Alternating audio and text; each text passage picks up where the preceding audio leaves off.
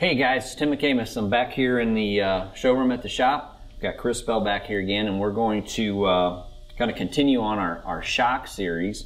So we started out with some basic information. We went into some nitrogen adjustment settings. We talked about the dyno sheets. So what I'd like to do now is maybe touch on a little bit of the real world track experience. Okay, so I'm going to throw some stuff at Chris about my car, and he's going to tell me what I should do. So this will kind of give you an idea of how the shock plays into the suspension on the car. So these are going to be settings where I'm at the track and I either have a current issue or the track changes while I'm there. Not enough that I want to do a 4-link move, not enough where I want to change my wheelie bar settings or move weight around in the car, but I just need a little tuning in the shock. So I'm at the track. I've got my my nitrous bromide car, my blown bromide car there. The track prep is okay, but I need a little more bite. So I've got too much spin. I've got a little too much excessive tire spin on the initial hit of the car, and I would like to make a shock adjustment, but I'm really not sure what to do. So I would like to. It's not enough of a move for me to make a big mechanical 4-link change, but I would like to use the shock to tune the car. So let's start out with that scenario. I need a little more bite. Okay. And a real common question we get is, the track was 90 degrees last night, it's 126 degrees today, now the car has no bite, it spins the tires. So on that, what we would do, so we went from a nighttime track that was tighter, cooler, going to a daytime track. A typical move would be to soften the compression and tighten the extension. That allows the tire to compress more, puts more bite in the initial tire, on the initial turn of the tire, and it slows the rate that the car comes back up, which keeps bite in the car. On a 4-link car, that keeps the instant center down a little bit lower, which puts bite in the car. So that would be a common move. So let's just say that. So say it one more time. Soften the compression. Soften the compression, tighten the extension. Yep. So if I got this shock on the car here, so I've got my compression here, I've got my extension up here at the top. So if I got it mounted like this, I want to loosen up the compression setting. Correct. By a couple clicks. By two clicks is where a noticeable move will start. Okay. And so we talked about that earlier. So I would counterclockwise, 2 clicks here. Clicks. And now I'm going to do sweeps up here. Yes. So I'm going to tighten this. You're going to tighten that. 2 sweeps. So you're going to go from right to left on this shock. You would go from right to left in the window. 2 sweeps. 2 sweeps is where a noticeable move happens. One thing that you will, if you move it 2 sweeps, doesn't do anything, you move it 2 sweeps, you don't really see it in your shock travel.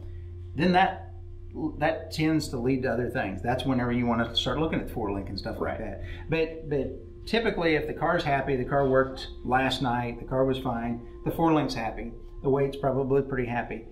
We can put a lot of bite. We can make the equivalent of moving, 25 to 30 pounds, say front to the back of the car, just in shock adjustments, pretty easily. And that's a pretty significant move. If you took 25 off the nose and put it in the back of the car, that's a pretty huge move. And we can do that typically in the range of the shock, put that much more bite into it. So because, so once I do that adjustment, how is that going to affect the car? So go over that one more time. So because I'm tightening the extension, so when you initially, like if you look at the shock wrap, you're going to get a slight bit of extension, then it's going to go into compression, correct. Then it's going to roll back in, trying to get back to ride height. Correct. So by tightening that extension and softening the compression, what reaction is that having on the rear end housing to the chassis? Okay, so let's just say that, let's just take that initial little bitty extension out of it, and let's just start where it starts to compress. Whenever it compresses the back of the car, we soften that, it's going to compress more. Let's just say that you had a number of 400 thousandths that it compressed. Now we soften it up a couple clicks, that makes 450 to 475 thousandths. Okay, so it drives the back of the car down. Anytime it drives the back of the car down and the car's lower in relation to the axle center line, it thinks that it adds weight back there as well. At the same time, it lowers the intersect on the car because it drives the 4-link bars down. This front mount is lower, so it moves that lower mount down. A lower bar has more bite, will create more bite than a higher bar. If the bar gets too low, it can get into other issues. But so what we do is we are adding that. Then by keeping the extension, tightening the extension, having an extension number in it, we hold it down there longer. Right? So we hold that weight to the rear of the car. We hold the intersect down. Now, you may have to play with it. Maybe, you move 6 clicks. and then you go out there and wow, it's slowing the tire down whenever I get out at 30 feet or something. It's got too much bite out there. So let's back it off 2 clicks. Let's on the extension, let's let it back up a little bit faster. Right. That initial compression is the first turn of the tire. It's like putting spread in the housing. It's typically that first turn of the tire. It's that boom, sets the face of the tire nice and flat, holds it. You want the tire to be really flat. If that compression gets too stiff, and it's what happens a lot of times during the day, the track's bad, the compression's stiff, it tries to suck the center of the tire up, pushes on the sidewall, and we're talking about a slick, not a radial. Mm-hmm. It pushes on the sidewall and then it bows the center up. So we want to soften that up to get that weight back there, but not force that tire into the ground and suck the center of the tire up, which puts bite in the car. Okay. So just so I can explain this a little more in kind of layman's terms is that, so what we're doing is we're using the shock to control the attitude of the forelink in relationship to the rear end housing. Correct. So by letting this compress a little easier, we're driving the chassis down in relationship to the axle center line, which is going to give us more bite Correct. mechanically through the forelink. Correct. Okay, and then by holding it down with the extension, it'll hold it down a little longer. So if I wanted to let it up out a little bit, I could release that extension adjustment, soften that up, still keep the compression soft, so get that initial hit, but then maybe not so much bite out. Right. Then let it drive back up. So we'll make the rate of climb higher than it was previously, sure. but the compression more, so that it just starts that number down, but then it gets back and takes that bite out on down track. Right. Right. Okay. So. On the opposite end of the spectrum, let's say I've been racing all afternoon. It's July and it's August in Indy. It's hotter than hell. The track's 140 degrees. But then I've got a night session. Now it's 70 degrees. It's dark. The track's going to tighten up. Okay, yep. So we're going from that. We want to leave our power alone, but we know we're going to have a little. We're going to have a tighter track to deal with.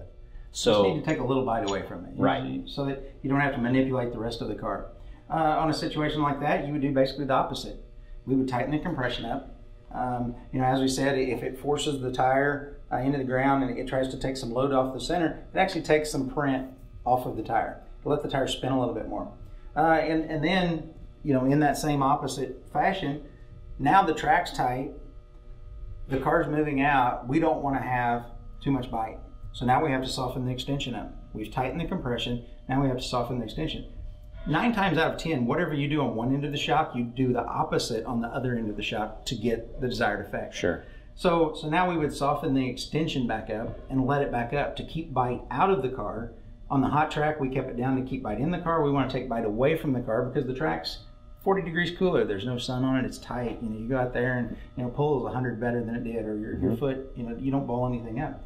So now we let it up, and we let the intersect up, we let the forelink up, we took some bite away from it, and the car can keep the tire going instead of, if we keep it down too much and keep too much bite in it, typically what it will do is it will try to just slow the tire down, and then they'll drive into tire shake because of it. Exactly. Yeah, that's what I was going to say. So what happens is a lot of times you might be very good in the afternoon, and I see a lot of cars like this, customers they'll be fast on a hot track, yep. But then at night, they're garbage. I mean, they can't, they go out there, middle of low gear, that thing shaking yep. sideways. It's because it's got too much bite. So it's went out there. They're used to their setup is to spin the tire and to haul ass through low gear. But now they've got some bite out there because the rubber's tightened up. We've cooled down, and now we've got to deal with the tire getting knocked out of shape because it's got too much bite for the combination to keep it going. Yeah. So and the track brought that bite to you. Yes. So now you have to manipulate the car to take that,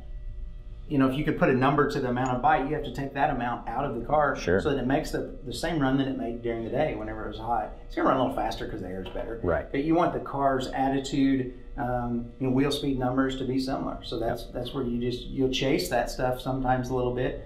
But once people realize that they're killer during the day, just like you said, they're killer, and they go to night, man, this thing just shakes. Yep. You hear it all the time. And that's probably one of the biggest things.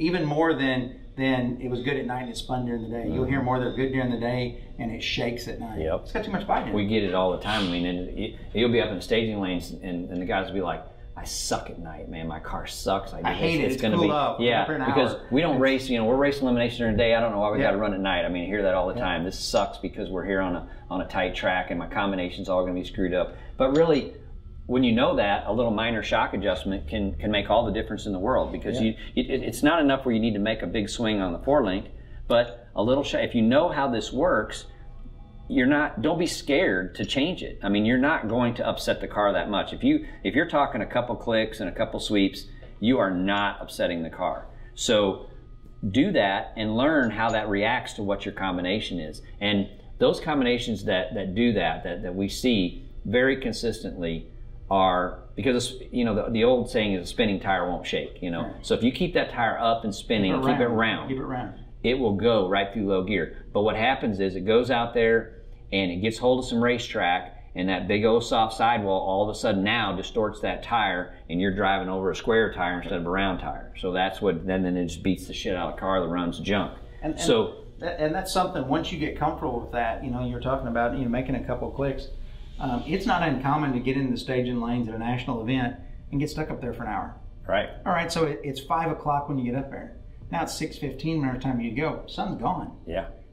You can, once you get comfortable with it, you can dive under there with that 5/32 Allen wrench and click. Yep. You made it in the staging lanes. Yeah. Or if it's a canister style, you just got a knob that you change. Don't need any tools. And you just take that knob and boom, man, everybody's shaking. Everybody's out there shaking in front of me. Let's tighten it up a little bit. Let's keep the tire round through there. Sure. And you'll feel much more comfortable. And that's the purpose of these series, is to get people comfortable with these adjustments. Because we consider this like a fine-tuning adjustment. I mean, when you're changing 4-link, that's a big swing. I mean, that's a major change. Okay, you're doing a hole-to-hole swap, or you're trying to really change the attitude of the car. But something like the shocks, they're very fine adjustment that can really make the car fast if you know how to adjust it. So again, we'll get into some of the triple adjustable stuff and show some of that a little later, but you know, this is a basic double adjustable that's kind of simple to understand.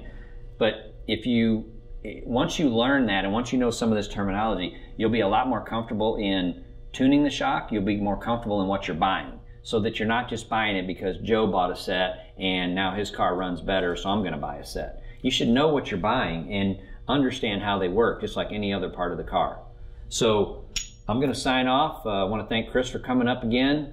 We're going to extend this series on and get into some more advanced stuff a little later, because we'd like to talk about some triple adjustable stuff. We'd also like to get into some strut settings, because on the opposite end of the car, we've got the same type of system controlling the attitude of the front wheel and tire combination. So once we get into get a little more in depth with the rear shocks, we'll jump up front to the struts and talk about those adjustments also. So thanks a lot, guys. If you have any questions, give us a call and we will be glad to help you out.